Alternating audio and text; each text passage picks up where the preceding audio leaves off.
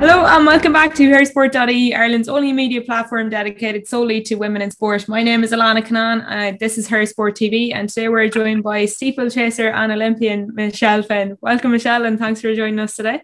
Hi, thanks for having me. So your Instagram said it all in that you needed a rest after the two fastest steeplechases of your life in the same week. What did that feel like to take 9 seconds off your PB and go within 1 second of Roisin McGettigan's record? It was good. It was really I think I've been training really well for a good few years now, and I should have ran a PB, a better PB last year. So the 9 seconds looked bigger than what it felt like to me, but it was just really good. Or even just getting under the 9:30 was kind of the main time goal for qualifying. So that was almost a bigger deal than the PBs, I think. Definitely. And in quotes afterwards, just touching on what you were saying there, you said before that you often felt, let's say, disappointed going over to talk to the media and that you felt you could have done better and probably were doing so in training. How did it feel to be on the other side of that and kind of being ecstatic to go over and talk about it, I suppose?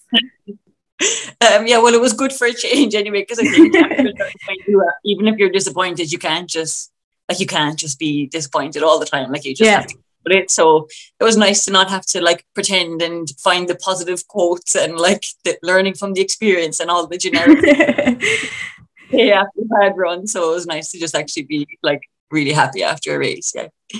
Yeah, definitely. And taking it back for a second, interested in athletics and a Cork native, is it a stupid question to ask who were your heroes growing up? I suppose the obvious one is Sonia anyway, the one everybody wanted when we were in school and stuff. So yeah, probably Sonia. Yeah. And really anyone, I don't even watch that much sports, but I'd watch a bit of any sport, and I feel I can appreciate a lot of pretty good athletes as much as the real greats, I think. Yeah, definitely. And 4 years then in Kentucky University on scholarship. What did you study out there? Oh, that was a kind of complicated thing. I did 2 years in UL before I went to America. So then I went to America and I did I was going to do nutrition and dietetics, but I just had to transfer just with the NCAA rules about staying eligible and stuff. So I did an undergrad in interdisciplinary studies and health, and I did a master's in organizational communications. And then I just came back and finished the PE teaching in Irish in UL. Yeah, I just said I'd ask because I know you're saying it was a complicated one. Everywhere I was looking, I was I'm not quite sure what went on there, but that's really interesting. You've been to the Olympics before in 2016. What was that experience like? And what have you learned from it that you could possibly bring into this one? Well, it was great. Obviously it was the Olympics, so it's what you're trying. I feel in athletics, it's kind of the main goal is to qualify for the Olympics and be at the Olympics. So obviously it was really cool to do that and to be there. But I think the last time, I think the steeplechase was a little bit easier to qualify for last time round. So I'm happy that I qualified this time because the event has definitely moved on. So it's kind of nice to have moved on with the event. But last time, I think I was a bit disappointed with my performance the last time, but realistically, I wasn't actually going to, I might have ran a few seconds faster, but I wasn't going to do anything amazing anyway. So I was really just happy to be there and had a great time and enjoyed all of it. And it was just really cool to be there, but hopefully we'll do a bit better this time around. And just as you're saying, off to the Tokyo Olympics now, in what's been the strangest of years, how much are you looking forward to showing what you can do out there?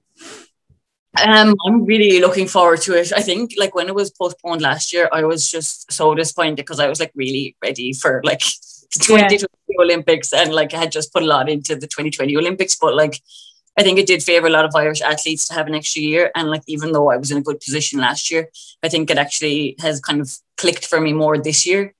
Would you say you're at your peak now this time around, as opposed to, let's say, for the sake of argument, it had been this time last year?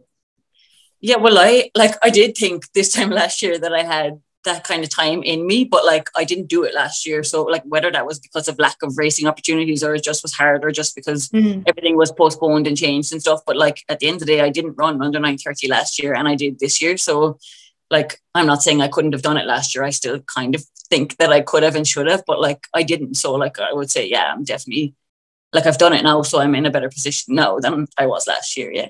Yeah, it looks like it's all coming up Millhouse. So there's a history of Olympians in your family, I believe, with your dad's first cousin, Sonny O'Gorman, competing in the 1948 marathon. Are you planning on making your own piece of history this summer? What do you mean? What would your own expectations be for this Olympics, let's say? Oh, that's kind of hard. Is that giving too much away? I'm gonna just try and run as hard as I can. Like 9:30 any other year, I think would have made the final, but I just think the event has moved on this year. So like to make the final, I'll definitely have to run a PB, and like I think it's a lot. Like I don't think it's unachievable, but I think like it will be hard to do. So like obviously that's the main goal, but like it will be hard to do. But other than that, just like run as well as I can, as hard as I can, as fast as I can, and just feel like I've like done my best and enjoyed it, I suppose. So afterwards, after that, is that even something after the Olympics? Is that even something you're thinking about just yet, or would you say you're going to take time to regroup and kind of assess what's going to happen, or what's next for Michelle Finn? Yeah, I'm kind of just I'm just focused on the Olympics for now, and I'll see after that. But I'll see after the Olympics. I think just get there first and do as well as I can, and then just reassess my whole life after that. That's perfect, and I think that might be a good place to wrap up. Thanks a million for joining us today, Michelle. I've been Lana, and this has been hersport.ie. Be sure to drop us a like, a share, and a follow to stay up to date with all the latest action.